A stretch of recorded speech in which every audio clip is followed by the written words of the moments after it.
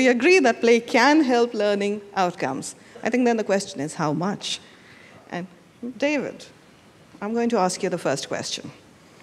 What does play have to do with learning?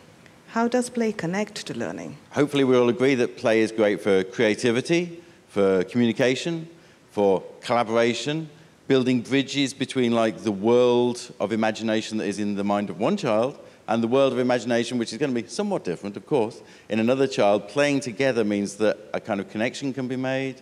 It's a human connection, but also it means they can learn together, they can feel empathy.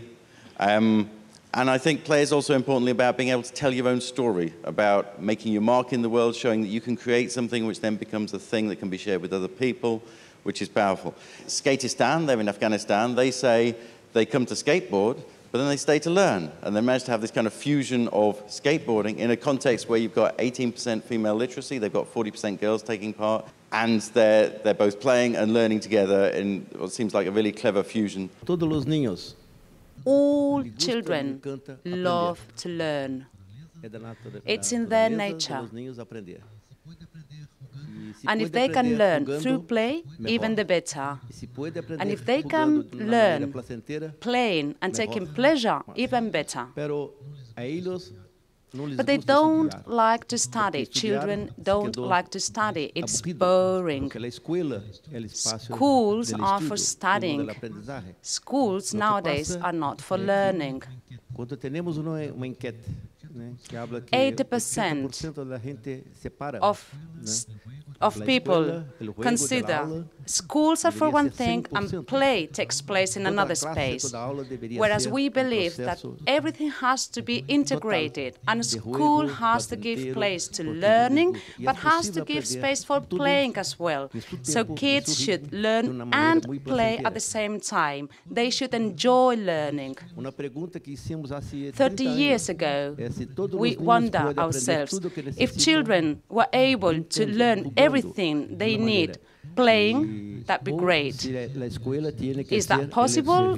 Or school must provide a rigid framework, the only framework in which children can be educated?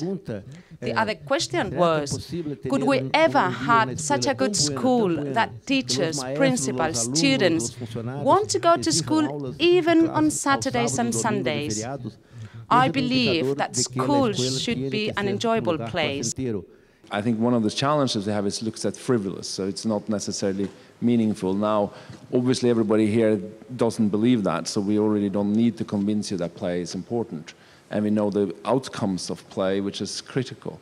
But it has to be measured. So I think we had some great examples this morning in our plenary sessions, looking at ways to look at characteristics or higher executive power, higher executive thinkings, and basic life skills, and measuring on that from play, and then basically doing what in medicine's been done for years, is doing randomized trials, measuring, with play and without play, and then giving the examples of that. Now, sport measures on time, on heights, and on those type of elements, so it's obviously a very different way of measuring, but you can actually bring those knowledge and abilities to do measure play itself, and particularly the outcomes and the impact of play.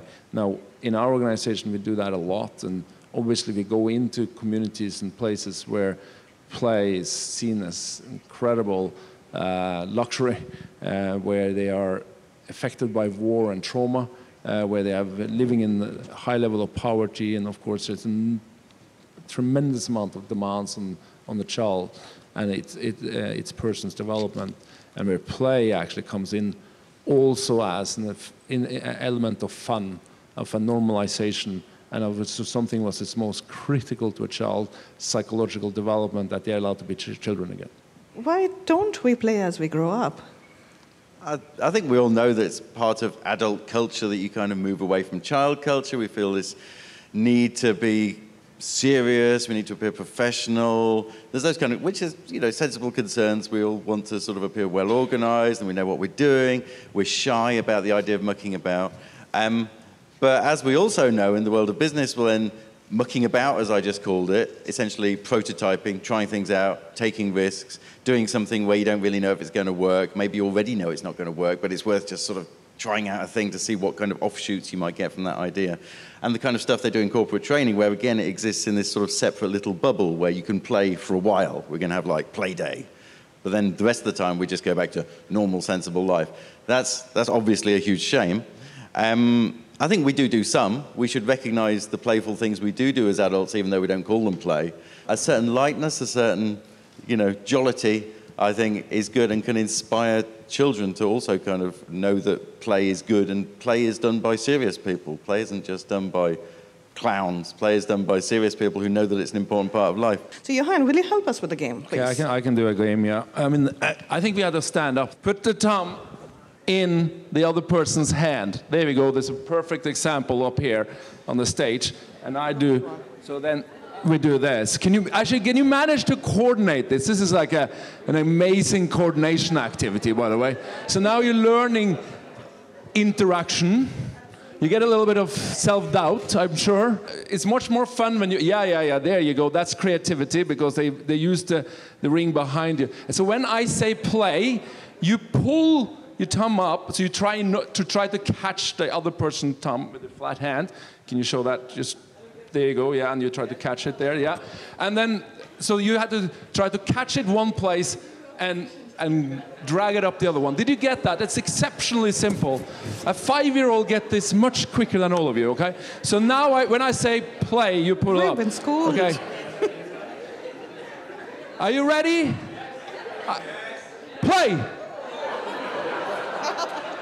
All right, you get back in position. I'll go do it again. Play. You're welcome. Before the game and after the game, I'm hoping that your opinions have shifted a little bit. I want to ask all of you, 3 or 4 of you, please, at least, to tell me, what is the biggest barrier? I think the biggest hurdle is that people go through life always trying to find a purpose for everything that they do, and play doesn't need a purpose. So in a very functional society, you do things to achieve certain things, and play seems to be, not leading you to anything. So unless you can identify or you're playing with a purpose, why should you play? I think that's the major barrier. Yeah. In fact, from my point of view, where I sit, I see play as a journey of discovery in a way, and sometimes you don't know what you will discover. You have teachers teaching who may not have actually played in their education process.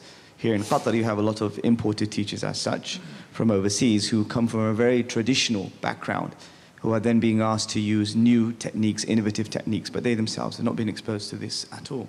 I'm involved in a lot of teacher professional development around the world, and very often the barrier is just the teacher's fear that by playing, his dignity or her authority will be forever undermined, and he or she will never regain that, and that the relationship with children will be broken. It's a very simple thing to remedy. You just need to get them in a safe environment and green light play. But until usually they feel someone has to come in from outside to do that. But once you tell them the rules have changed, they play wonderfully. In my opinion, as it's just been said, we need to have a different approach. The difference between teacher and educator is crucial. Teachers provide content, whereas educators help to learn. Teachers do not allow themselves to learn along with children. If they do so, they will create games and toys. And that's what we try to do in our organization. Now, in order to do so, you have to move away from traditional beliefs. Para isto hay que quebrar montón de cosas. Tenemos que cambiar, la lógica de aula.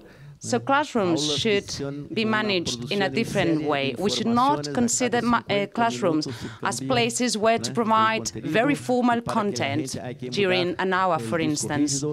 We have to reimagine how we use the classroom, how we use the space to promote participation, to promote a different way of learning. So classrooms should be managed in a different way, to shift away from the traditional paradigm of education and learning.